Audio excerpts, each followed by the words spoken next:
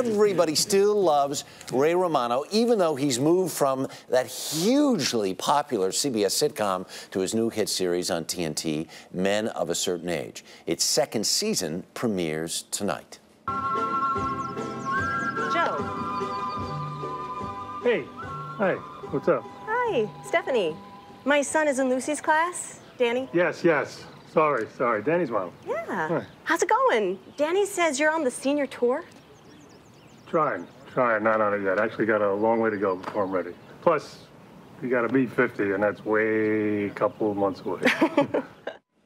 And Ray Romano is with us this morning. Good morning. How are you? Congratulations. Great to see you again. Thank you.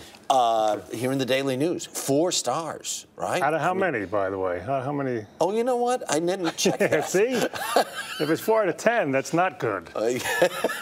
That's how I look at it. You don't, because I went up to the dressing room and I saw that you were looking at this. I was trying. I didn't have my glasses, so I was trying to read it. Yeah. So, and does that feel good or not to you? To get a good review? Yes. Yeah, but you know, I don't like to be too overconfident. So, I mean, we got a good review here. The reviews have been good. I'm not complaining, right? But I like to complain. So, in that sense, I am complaining. Okay. The show was very successful last year. You have a considerable audience, right? Yeah, but that doesn't mean advertisers love it. We could use more. don't think you don't. You know, we have enough. They're never enough. You and Andre Brower and Scott Baker, a great cast. And the seeds of this, I'm a man of a certain age, so I sit and I identify with practically everything that comes out of the mouths of these guys. Well, it's write what you know. That's what's worked for me in my career.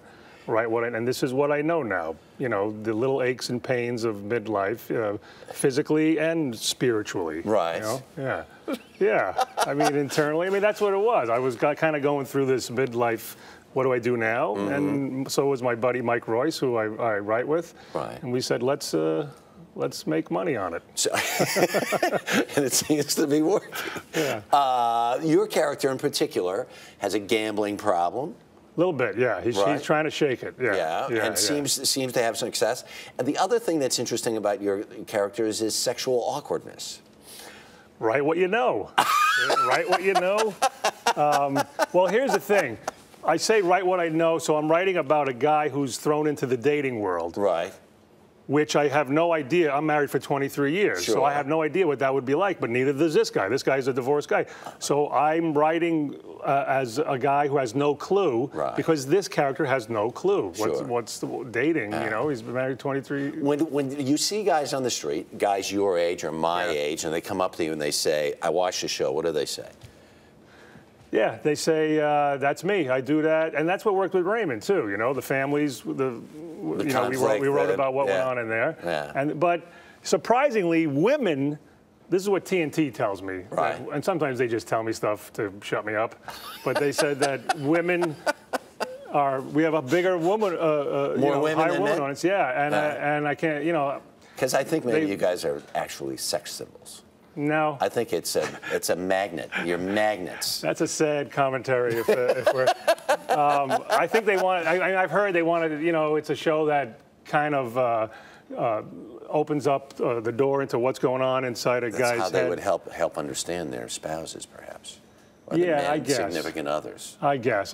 You know, I mean, they look at... you know, they look at us and they say, well, I'm married to a idiot like that also. Like that, exactly. Idiot like that is a word they use quite often. Yeah. And TNT, I'm surprised, you know, I have to give credit to TNT because they have shows about attractive women solving crimes. Right, sure. So to take us on, you know, this show is about guys like me solving nothing, really, you know? Schlubs. Yeah. Schlubs like us. Just, you know, what soup do we want to eat today? That's our big dilemma. Yeah. And did you ever break 80? I'm not selling it. I'm not selling it. You know, it's a good show. I'm not it is a good. Well, I did the selling, and you did you're right. You did the underselling. And if the underselling meets the selling, people will go and say, "Oh, it's better than I thought it would be." Yeah, that's what we want. That's what we want. But no, I didn't break 80.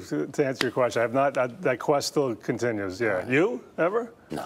Yeah. No. But it's good. It's a goal. Yeah, it's good to have a goal. Yeah. Thanks for coming. All right, man. Thank you. Really Good appreciate to see it. Ray Romano. Fix it in editing. No? In post.